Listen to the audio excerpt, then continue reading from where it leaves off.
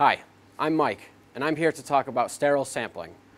Sampling is the best way to make sure that what you have spec'd out on paper is exactly what's happening in your process.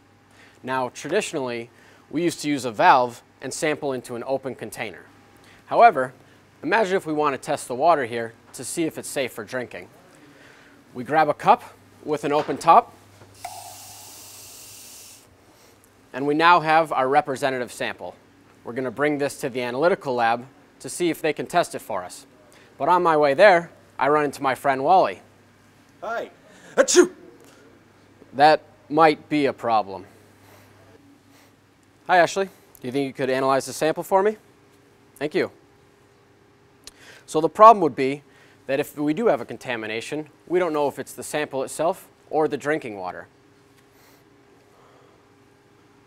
It's contaminated? There's a better way to do this. We can sample into a closed container, like a bag or a bottle, so that both the sample and the operator are protected. So once the bag is full, we need to disconnect it from the tank in a sterile method so that we can safely bring it to the analytical lab for testing.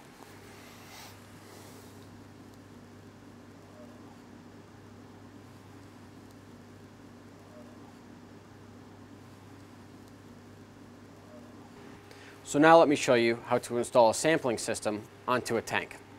The first step is to take our holder and disassemble it so that we can install the containers onto it. By unscrewing the locking nut, you can pull apart the magazine and the base. The next step is to take our container, which is a closed, sterile container.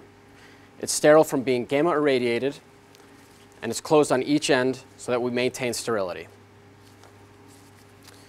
Each of the containers gets loaded up into the holder like so. We want to make sure to fill all 5 of the holes so that we're not going to leak from our tank into the clean room. Once all 5 of the containers are loaded up, we take our stainless steel base and tighten it down with the locking nut.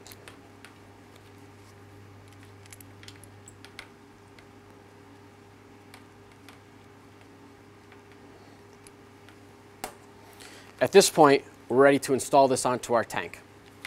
So we take our loaded holder, make sure we install a gasket,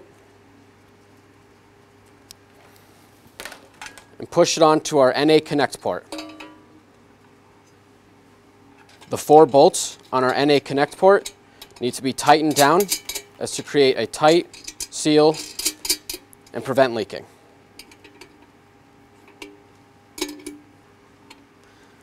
So once everything's tightened down, we're ready to steam the inside of our tank and sterilize everything. We can now begin sampling, removing the sample containers, and analyzing the sample. Thank you for watching our video, and good luck.